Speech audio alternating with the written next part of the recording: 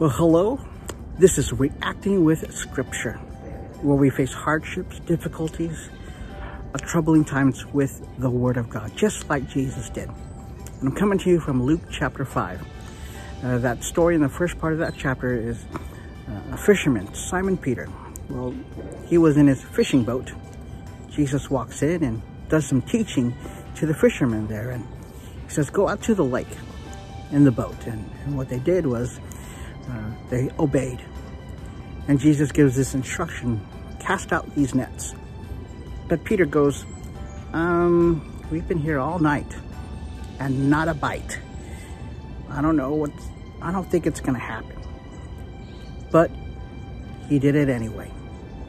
And lo and behold, the miracle of abundant fish. So much fish that they had to call in another boat. And Peter responds to this miracle as if he wasn't worthy. He goes, I'm a sinner. I know I'm in the presence of God. And Jesus responds, don't be afraid. I will make you fishers of men. Two things from this is that, Peter was looking at the circumstances. He didn't get any fish, but he still obeyed.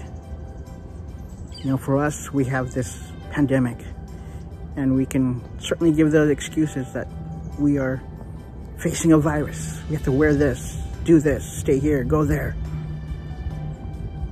But we can still obey the Word of God. And Jesus responds with that, fear not. You don't have to be afraid now. So just obey. Let that encourage you that no matter the circumstances, God is by your side.